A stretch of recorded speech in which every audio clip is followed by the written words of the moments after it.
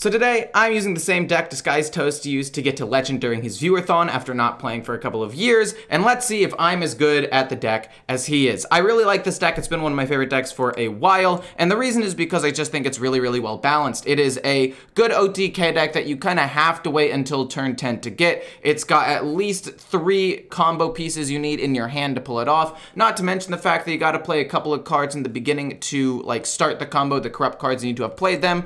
The control is good, but it's not oppressive. You can still die to burn decks, you're still vulnerable, but despite that, you still have really good ways of stalling out your opponent with Snowfall Guardian, Don't Stand in the Fire, and the Wildpaw Caverns. It's just got everything you need without ever being too broken. Overall mulligans for the deck are going to be Armor Vendor for some early game defense, Wind Chill, Diligent Note Taker, Sleep Breaker, Primordial Dungeoneer, and the Wildpaw Caverns. Also, Lightning Bloom. Main win condition cards in my deck only. It was really tilting, but whatever, it's fine. At the end of the day, we still won more than we lost with this deck. It's just, I played that really poorly. But I like this deck a lot because it's, I like this deck a lot because it seems high skill cap to me. Several of the games I've lost felt winnable, which is nice. This deck doesn't feel broken, but it feels good. This deck doesn't feel broken, but it feels solid. We're gonna play this, hopefully get a nature spell. We don't get a nature spell, it's fine though. Is your budget control warrior worth crafting? I mean, I like it. I ended up going like 5 and 3 with it, which is a small sample size, but I think control warrior in general is a little bit better than people really realize. It's gonna be probably totem into double wind chill.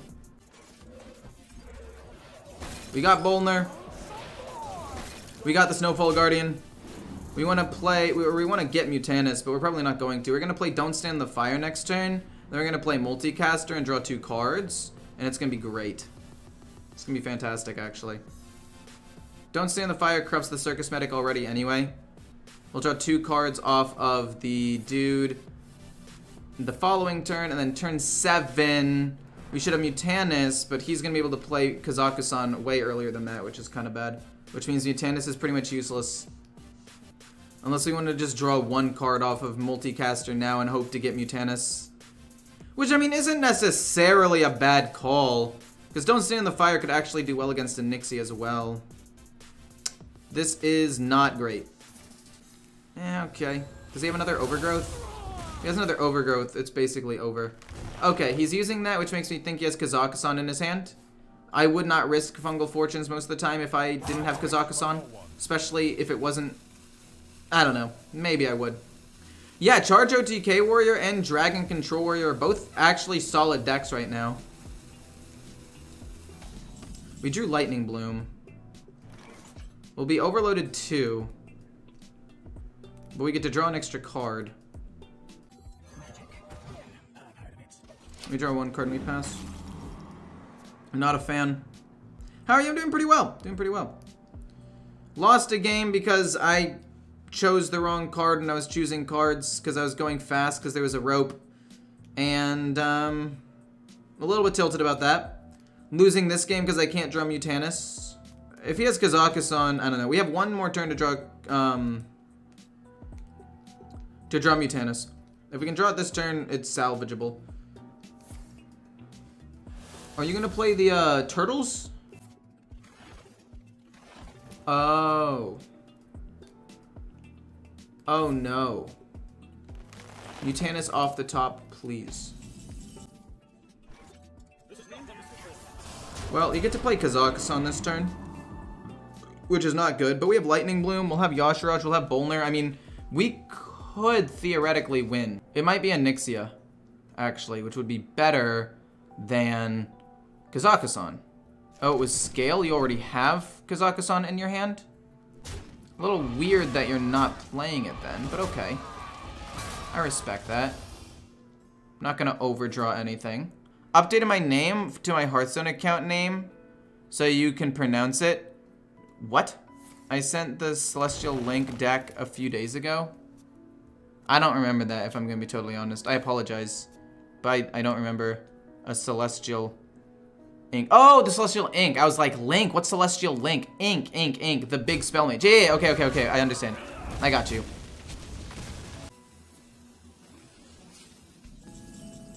We got Dunk Tank. Okay, we do actually win the game in 3 turns. In 3 turns, the game is over.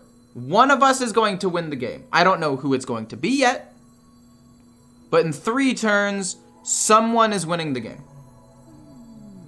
I'll freeze the board. Maybe I shouldn't have done that. Maybe I should have saved it and played just Don't Stand in the Fire, but I needed 8 mana next turn to play Dunk Tank and the other thing. That's okay. I mean, that's not great, but it's fine. We just need to focus on controlling the board. Dunk Tank and Circus Medic, it's fine. We just need to survive turn 9 will probably be Brucon, but if we get another Lightning Bloom, we win the game turn 9. So, it's fine. It's the final countdown. Yep, in 3 turns, the game is over. In 3 turns, it's done. I want to tell you that you are the reason that I became a better player in Hearthstone from your videos. All my decks are made from you. Wanted to tell you this. Well, that's awesome. I get this message a decent amount of the time nowadays, and it's so cool to hear that people like actually get better from watching a doofus like me play.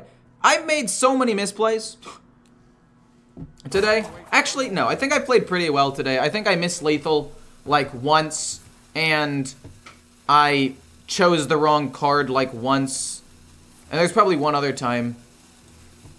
But over the course of today, I mean, I played how many games today? I played a lot. I played almost 25 games. I messed up in 3, one of which I was probably still gonna lose anyway. And then the other 2, I don't actually know. I mean, I think I've played pretty well, all things considered. Kill this off with the other 2 minions. And then kill this and go face with 5. Maybe I misplayed. If I go in full face there, do I win? Because I go hit, I do 4 damage to face, 4 more, those 2 things die, I do 5, so we'd be at 12. No, Yashrush would only do 8, it's not lethal, okay. Yeah, I did that math already, and I was like, wait a minute, did I do something wrong here? Also, hand size matters. But it's cool that people learn from me, even though I play it like a doofus like half the time. Okay, if he plays Onyxia, we play Snowfall Guardian. If he does something to flood the board, I play Snowfall Guardian. If he doesn't, and he does something that does damage, I play Brucon. Those are the 2 options. That's fine. It's not fine. Yeah, it's not fine necessarily, but it's okay. That's okay. Fine. Glowfly Swarm. All those dead. All those dead to Brucon. I'd rather just kill off the board. Would I rather freeze the board or destroy the board? Oh. I think the answer now is definitely freeze the board. I think the answer is now definitely freeze the board. You might be wondering why. The answer is pretty simple. If I freeze the board, he can only play like very limited things, very few limited things. And if I play Brucon and wipe it and he does, I don't know, something to fill the board. I don't know, I think it's freeze though. I mean, to be fair, Brucon, no, I think it's Brucon. I think it's Brucon. We'll deal 2, deal 6. Deal 2, deal 6. I wanted to play the Snowfall Elemental and like 1 other card to empty space in my hand, but at the end of the day, I don't think it matters. We're gonna play Bolner, then we're gonna Lightning Bloom out Yashiraj, and then we're just gonna kill him. Like, it's theoretically infinite damage, almost. I mean, my hand is a little bit full, so it's a little bit worse. But it shouldn't be that big of a deal. We just need to hopefully play Dunk Tanks more often than the Circus Medics, and it should be fine. Like, usually when I play this, I'd like to have maybe 6 to 7 cards in my hand, not 9. But it's okay. Thinking you're a pretty decent player, dude. I like how you think. And looking at chat and playing can be challenging. Oh, that's definitely very true. There's so many times where, I mean, I'm pretty sure at least one of the misplays that I made is because I was looking at chat and like wasn't paying attention to what the player had already played. And trying to be entertaining and talk with chat makes me take my turns a little bit faster than I normally would. And sometimes I don't think about everything. So I mean, like, yeah, it's definitely harder to stream. And one of the things that I have to say about streaming is I have so much more respect for streamers now. Like, I already had decent respect for them because I genuinely liked what they did, right? Because it's something that I really have wanted to do for a long time, right? I'm gonna go dunk tank,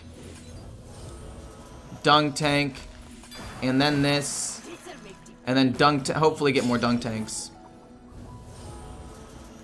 Dunk tank, and he's just dead. But it's so much harder to like try to be entertaining, read chat, answer questions, because like now I'm focused on a question as opposed to playing the game, and I'm just kind of like mindlessly playing the game. Point is, streamers are actually a lot cooler than I thought they were when initially starting this career.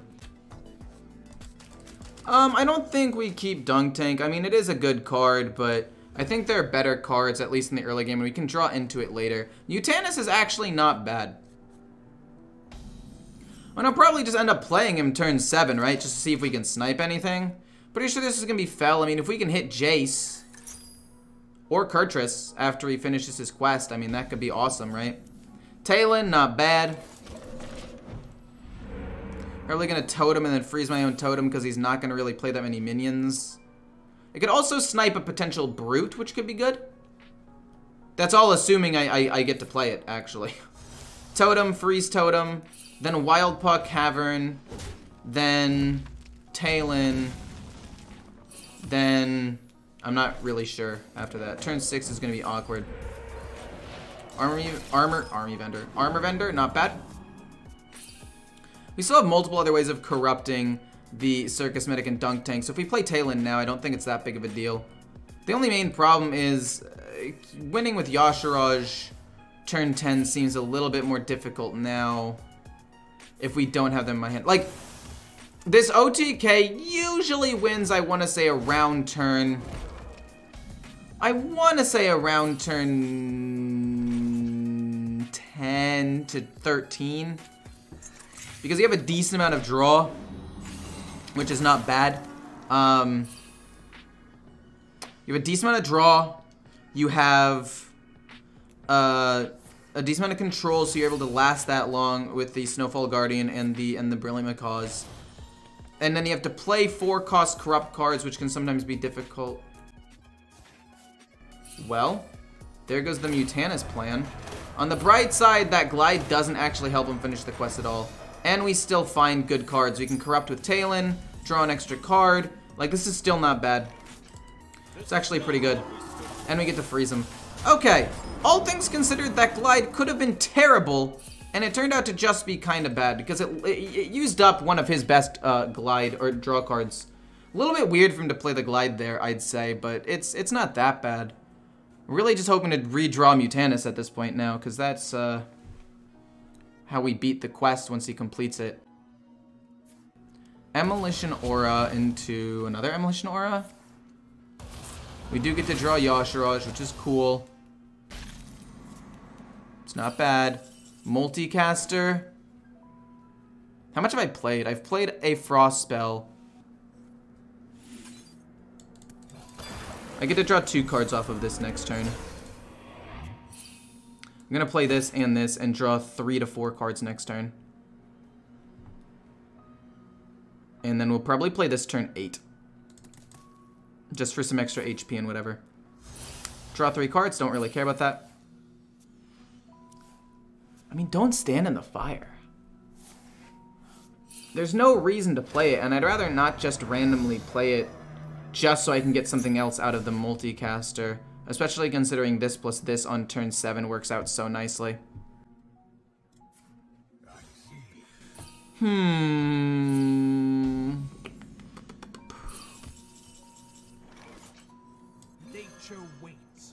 We draw 2 cards, awesome. And we'll play multicaster and draw 2 more cards, awesome. I've heard of it. We got Lightning Bloom. Okay, we're actually in a good spot. All we have to do now is draw the Circus Medic.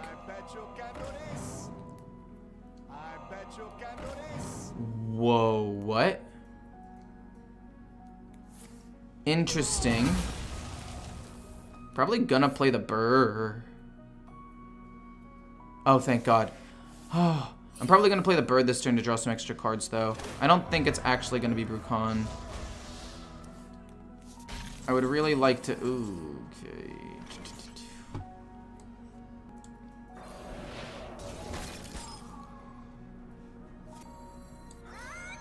I draw 2.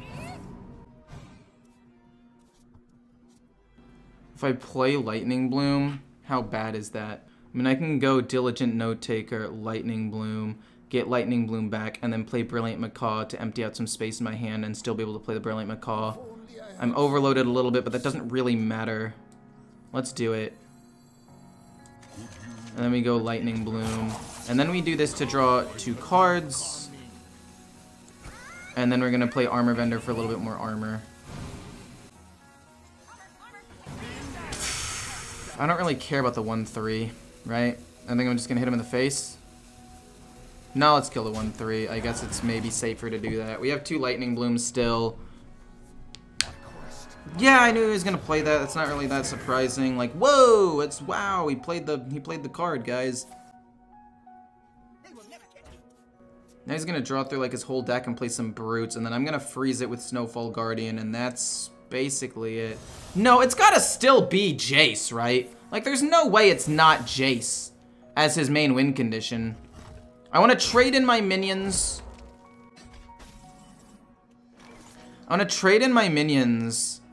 So he can't kill me with Kurtrus Expendable Performers. But at the same time, I'm thinking don't stand in the fire. Kill the 1-3. Actually, no, we can just kill this, don't stand in the fire, and do 11 damage to him, which isn't like a huge deal, but it's definitely better than nothing.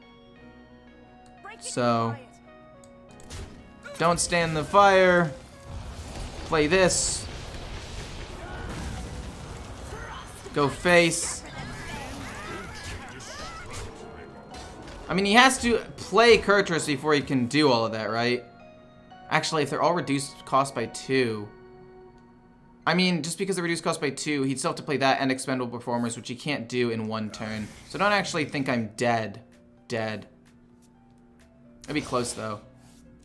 Maybe I should have just killed off all my minions on the off chance he runs Expendable Performers. Because I don't know what deck this is, and I don't know what build this is. I don't exactly know what he's going for. I'm assuming it's Fel and he's going to play like Jace, but... Oh my god, that's not good.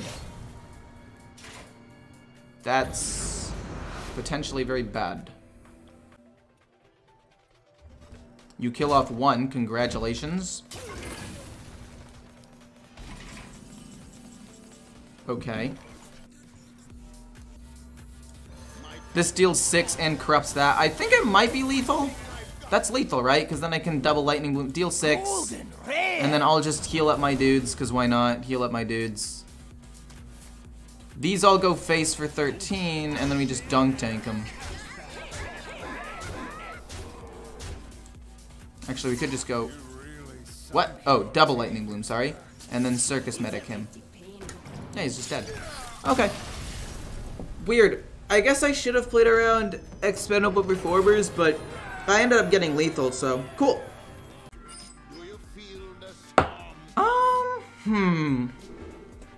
Do I want to keep the Circus Medic? I think the answer is no. But it's also like the most important card other than Yashiraj and Bolner, so we're gonna keep it. And considering I think this is gonna be a ramp druid, I think it's safe to hold on to a combo piece. If it ends up being aggro, well, shoot. Well, shoot. But I guess that means we could also use Circus Medic to heal me. And we'll just pass there. Unfortunately, playing this turn 4 seems a little bit weird. But it's okay.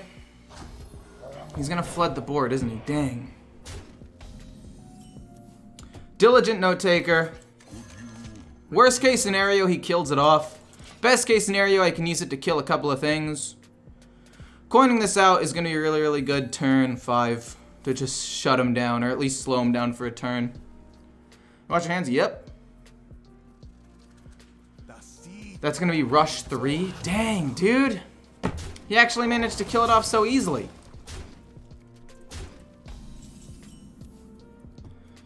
we are going to play another one.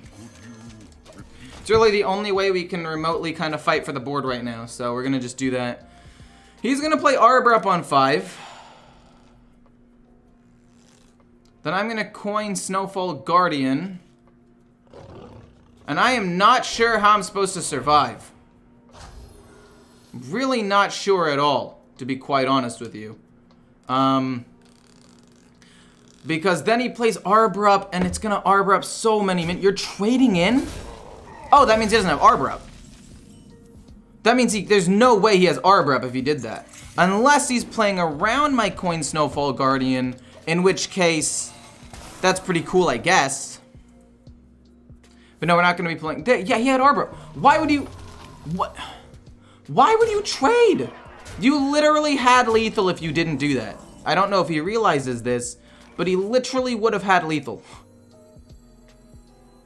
I'm not gonna attack with the 3/4. You might be wondering, E-Core, why not attack? Well, that's because if I attacked, first of all, it would die. Second of all, it wouldn't immediately unfreeze right now. And the goal is, next turn, to kill the 7/6, freeze the things with the most attack, kill everything else, or just get Brilliant Macaw, actually, which is not bad at all. I can easily go with the Brilliant Macaw right here. Brilliant Macaw, he's board locked. There's not really much he can do to actually kill my minions. I mean, I guess he could Arbor up again, which would suck, but I don't want to give him an extra spot on the board. So let's just do this, then Sleepbreaker. The reason why I'm not freezing the Sleepbreaker is because I can't let this Battlecry go off first, and he can attack the following turn, so we can actually use him to control the board. And then next turn, it's gonna be kill, or it's gonna be freeze. Okay, we just need to make sure he doesn't like somehow kill me. My God, it's gonna be freeze, kill. Oh, I don't even know, man. I mean, the fact that he's board locked is awesome for me. Freeze 1, freeze 2.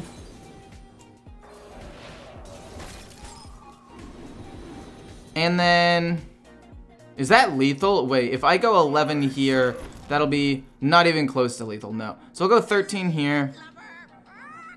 Kill everything off and then play Talon. This 3 goes here. This one goes here. This one goes here and here. We go face for 11 and then we'll play Talon to protect.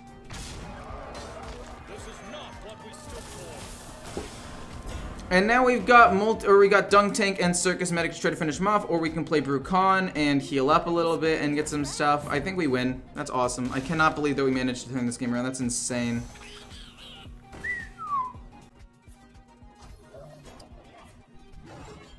I mean, we just Dunk Tank, right? And we kill him. We can Dunk Tank or Brucon. Both work. Both are so strong. Yeah, we just Dunk Tank and play that. Wow, I actually can't believe we won that game. Against Jaina? How do I win this? Against Jaina. Do I keep Diligent Note Taker in case I draw Wind Chill? It basically just allows me to draw an extra card. Yeah, I'll do it. If I get Sleepbreaker or Wind Chill, I mean, it works really, really well. Or we can draw the other Diligent Note Taker and none of the spells. That's always good. I mean, if we can get Mutanus, maybe we can still win. Circus Medic being corrupted is actually good right off the bat, so I'm happy about that. But okay, well that one just immediately gets pinged off. A little rude. Turn 3, turn 4, turn 5, turn 6, turn 7. Hopefully we can find something good by turn 7, but we've planned out the next couple of turns pretty well. 4 mana for the, oh, no. We need to find Mutanus, like, now. We needed to find Mutanus, like, yesterday. Oh, no. Really not a fan of Mizaki Mage. Especially considering he was able to coin out the Enchanter's Flow so early and now draw cards. Yikes. Still gonna be Talon, still corrupts the Circus Medic.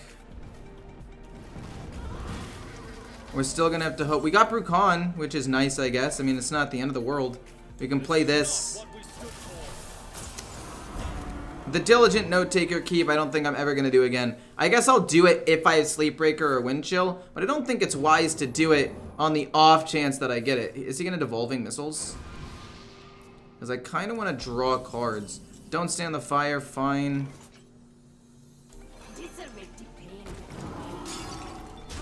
He's frozen now.